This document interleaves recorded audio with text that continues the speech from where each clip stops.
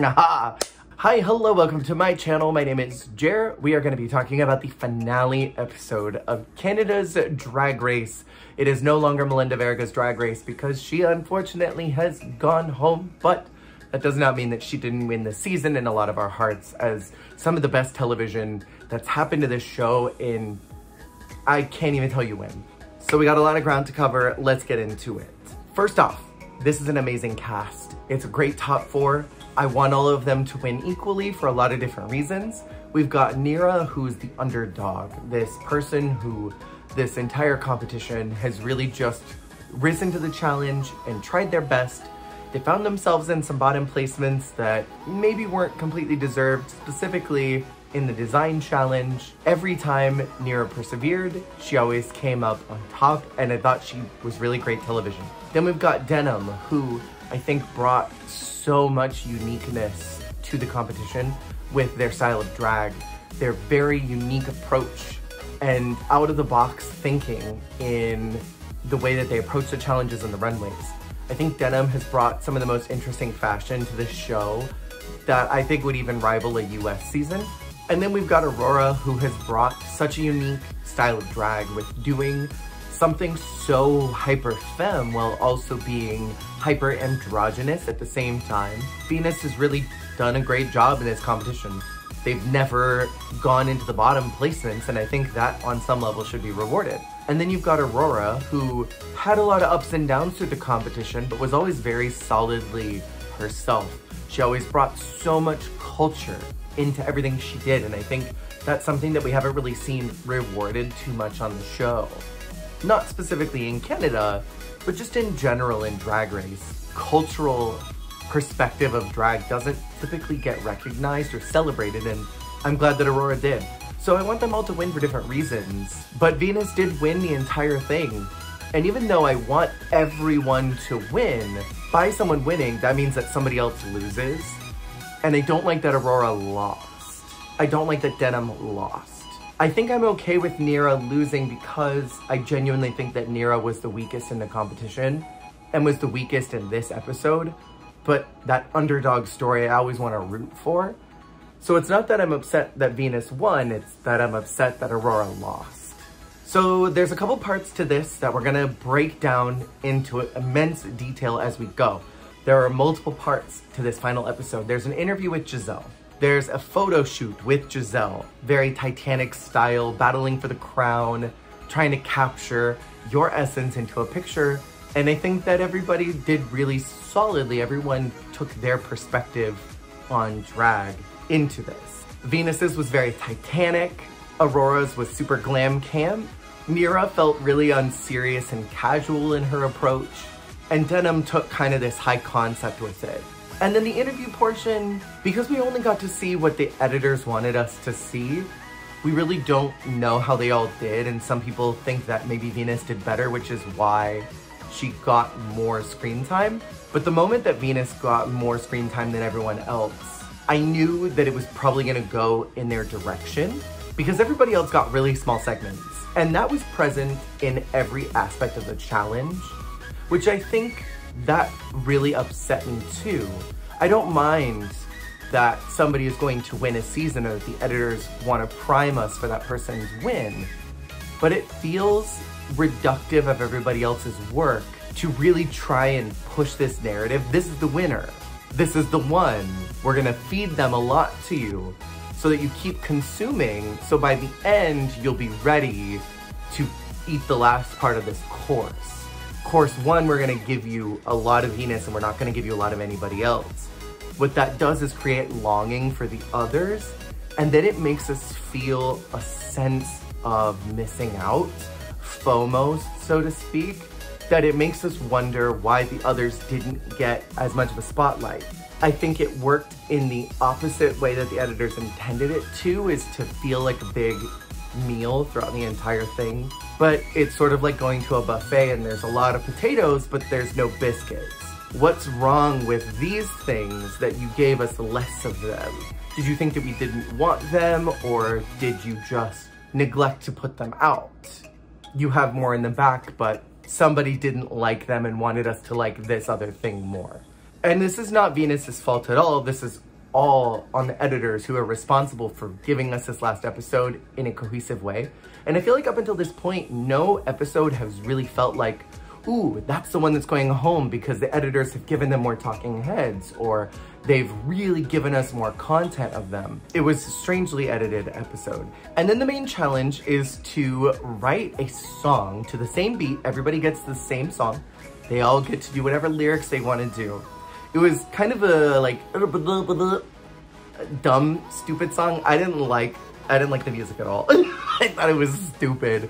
Thought it was so dumb and juvenile. That was the thing, it was juvenile. And I didn't like that, but whatever.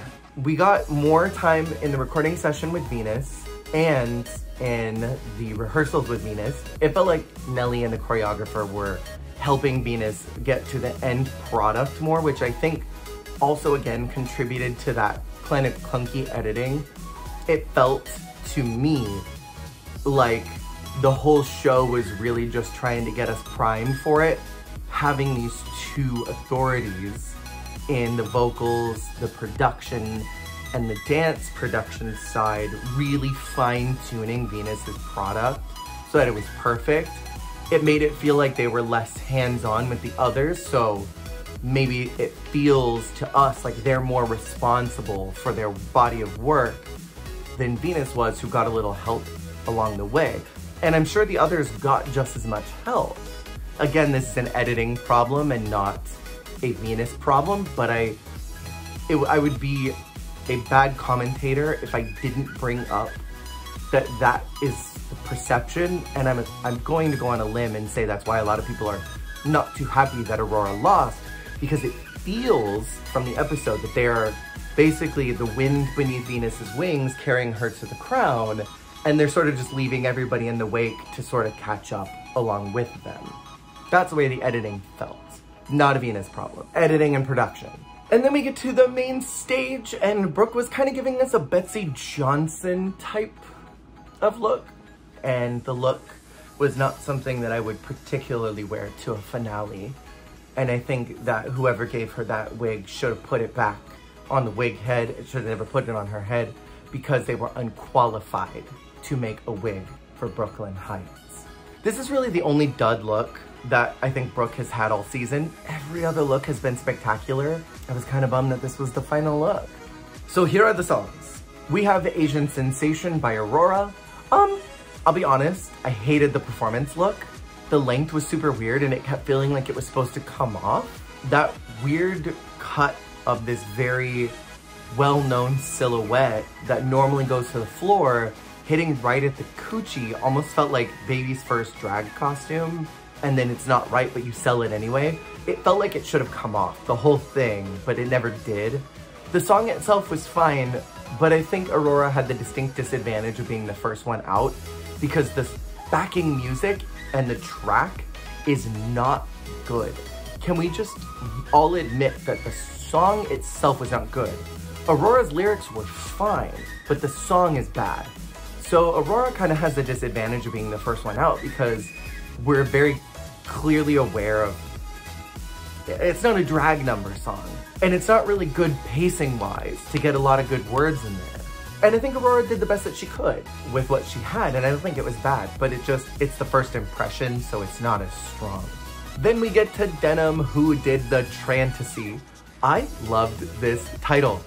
I love that Denim is constantly infusing their transness into their drag.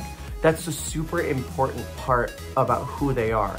Like how Aurora's culture is baked into her drag. Denim is always just injecting that last little bit in of androgyny, of transness, of this queer artistry that's so strong. Performance Outfit was one of my favorites of the night. I loved the song. I loved the change of charisma, uniqueness, nerve, and transgender. What a smart way of taking CUNT and putting Denim's unique spin and Denim's unique perspective on drag into that. That was smart. And then also referencing being a Canadian tuxedo was genius as well, because Denim's name is literally a Canadian tuxedo. It's smart. It's levels of creativity that I think a lot of the others lacked. Then we've got Nira doing Stamped Drag Queen. Baby. Oh, I didn't like it at all. I hated everything about it. The outfit was really cute. The hair was such a miss on the mark. I don't know what she was thinking. The hair was not right. The song was so forgettable. There were too many words. It was a Lord of the Rings novel in a drag queen song, and it didn't have to be that many words. It was absolutely a miss. And then at the very end is Venus doing the KUNT manifesto. I really liked the airline intro. I thought it was transportative. I don't think the outfit and the hair were for me. I wasn't a huge fan of either one of them. I love though that it referenced their entire run on the show. There wasn't a single beat missed. I think Venus was really the only one who managed to get the right words in for this song. And I can't help wonder how much of that was because Nelly was hand-holding a little bit more than some of the others, or if that Venus just took the notes better. The way that this was edited was all so convoluted, it's impossible to know, but it was a banger. Really the only good one next to Denim's, in my opinion. But again, I didn't like the outfit or the hair. Then we get to the final category, which is the runway, and it's Coronation Eleganza. So first out of the gate, we have Denim, and oh my god, this is one of my favorite finale looks I've ever seen from a queen, and probably the whole of Drag Race. I think Denim is constantly raising the bar. This to me is sort of on par with what Trinity and Naomi did in All Stars 4, that super elevated look that is so perfectly them and just captures this essence. There are not a lot of performers that come through this show that have a fully realized version of who they are from start to finish. And Denim has done that every week, coming out and doing top surgery on the runway in a rhinestoned bodysuit with the breastplate coming off and then having surgery scars, something that so many trans men can identify with. I think really spoke a lot of volumes into Denim's body of work. This representation is so important of what Denim's done. And even though Denim's been super up and down through the competition, hasn't always done the best in areas of improv and comedy, Denim is doing something so unique to drag and with drag. And drag isn't just about if you can dance and twirl and swirl and tell a joke. There's so much more to it than that. And I think the concept and the artistry behind it are important to elevate as well. And that's why this was my favorite look of the night. Plus the details on this are immaculate, just immaculate. I loved that. Next we have Venus giving us a very simple silhouette. I think I've seen this dress at JCPenney. That's not a read. It's just a very simple dress. The hair was nice. She literally looked like her mom in the makeover challenge. And I think that is really beautiful that we got to see her mom on TV. And then we get to see her come out and she looks just like her. It was really nice homage to her family. She looked gorgeous. It was very simple for a finale dress. Then we have Nira giving one of probably my least favorite looks of the night. I didn't like the proportions of the shape, and then the chiffon trailing off to the side. I thought she was fiddling with it a little bit too much. Love the mug, love the hair. I like elements of this. It just felt lacking silhouette. And I'm such a huge Nira fan. It hurts to say that I didn't like this because I also just didn't think it was representative of her. I would have preferred some type of really asymmetrical bodysuit that had the train coming off of it, and then maybe the train can remove and elements can come off. And I feel like this outfit kind of missed the mark. Then we have my second favorite look of the coronation looks, and that is Aurora Matrix giving us this beautifully constructed. It is so lovely to look at. Every detail from the hair all the way to the hem at the bottom of the skirt. Everything is well made, well thought, has a story to tell, and it's eye-catching. I love the little glimpse of the waist. I thought it helped break up the fabric so that it brings it to an elevated drag place and not just a glamour place. Aurora killed this week. Aurora and Denham were my favorite two looks on the runway. So now it's time for drag math because I had such a hard time figuring out who I wanted to be in the top 2 based off of this. I did a lot of complicated math on the side, which I'll spare you all the details. But the way that it came out, Denham was my number 1. I liked Denham's performance look the most. I liked Denham's runway the most. Their performance was my 2nd favorite, and their photo was my 3rd favorite. But point-wise, because I did math, point-wise they were number 1. My number 2 and 3 were split. It was almost even, it was off by 1 point. Venus was in the 2nd place. I liked Venus's track and performance more. I liked their photo the 2nd best, and both their looks were in my 3rd place category for both of them. Aurora was 1 point away from Venus. I liked Aurora's photo the best. Their runway was my 2nd favorite. The actual performance was my 3rd favorite, and their look in the performance was my 4th favorite. Nira pretty much landed in the 4th place spot in every category, except I liked their look better than I liked Aurora and Venus's. So they were just right underneath Denham by a technicality, but only because I did not like what Aurora and Venus were wearing at all in that performance. Didn't like what Nira was wearing either, but it was passable. I feel like the look for the final performance has to matter. It has to count. It's your last impression. And so I did count that as its own subcategory. So with Aurora and Venus being so close to each other, literally off by 1 point, I went down and did all the math. And I went through the entire season. There were points where I thought that Venus should have been low, especially in the design challenge. I thought that should have been bottom 3. Aurora's win in the Brusical should have gone to Nira. Both Aurora and Venus were really strong in QV She. I thought that Aurora should have been in the number 2 spot in the First Impressions Ball over Venus. But Venus was so strong in Snatch Game, and Aurora was really weak in Snatch Game. And then in the girl group, they were so close in points for me. Same with the lip sync. But Aurora slammed every one of those songs. So their points got even more muddled, and I had to just go based off of what I want to see more of. Who do I want to see more from with their reign? Both of them, it's so hard to pick. And I really don't know who I wanted up there. It became so complicated as we got to these last little bits for me, but I knew the edit was going to favor Venus. When we get to a final performance, even though I think that Denham deserved one of the top 2 spots with either Venus or Aurora, I think that Denham would have gotten steamrolled. It would have been such an unfair fight, which made it even more complicated that it was Venus versus Aurora for the final lip sync. And when it came down to it, I thought, personally, that Aurora captured the vibe of the song better. And so I thought it was going to go to her for that reason, because she really did kill that song. I thought they both were really showing how badly they wanted it. I think they both were evoking so much emotion, and it really got so complicated on how I was feeling. And at the end, Venus wins, and I'm only upset because that means Aurora lost. I think if Aurora had won, I would have been upset that Venus lost. So it's hard. I have so many conflicting feelings. Positive, but conflicted. The internet seems pretty unhappy that Venus won. I haven't really seen a ton of positivity about their win. And I just want to say, please don't send hate to these queens.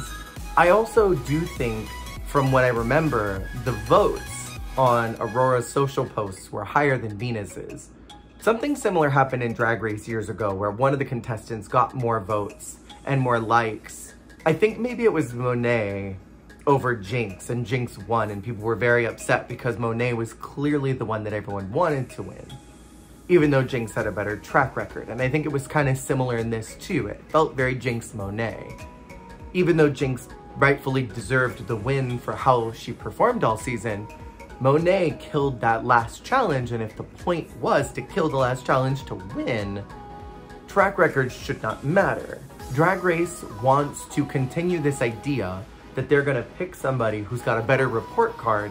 Don't even ask the audience what we want. Don't ask us to send in our votes if our votes don't matter. If they don't count and production is going to crown who they want to crown, don't ask for the opinion of those people watching, because then it creates a sort of dissonance between the consumer and the product. I think to wrap us up, because this is the last time we'll see these people on TV until potentially a Canada All-Stars or till one of them shows up on a Versus the World, let's talk about the final Queen's runways. So first off, we have CC Superstar giving us a Bride of Frankenstein pumpkin head look. Love. This was one of my favorites of the night, probably my second favorite. Then we have the Girlfriend Experience giving us such a cute moment. I love the feathers, love the nude part right in the middle, and she looks beautiful. We have Luna Dubois giving us a beautiful mug, a wonderful top, and then a raw skirt. Everything from the waist up was really good. This felt like an Instagram look, where you're only concerned about the bust upwards, not really about what the camera can't see. This was a RuPaul look. Then we have Amy Yonce Chanel giving us something very beautiful and conceptual. I love the message, Black Lives Matter. I love that Amy was like, you know what? I've been pulling trade. I don't need to shave this beard. I won't get laid if I shave this beard. Then we have Kitten Caboodle giving us a very classic silhouette, very classic drag look with the reveal from this big coat. I love how fun and camp Kitten is always going with her drag. She makes me happy. I wish that we could have seen her in the top 4 somehow. Then we have my absolute favorite of the night. This was my number 1, Kiki Ko giving us this red heart aorta. Is that what it's called? I don't know. She looked so good. I wanted Kiki to be in the top 4 so bad. I don't know who I would have replaced her with, but I wanted her here. And I mean, my God, this look is tops. Her package was incredible this season. Then we have Mother Melinda giving us an I don't give a fuck look. I love her so much. I love that she just comes out doing what she's going to do. This is the most pedestrian prom look that could ever exist in the history of Drag Race. And Melinda came walking out here, sauntering on this runway as if she owned the whole building.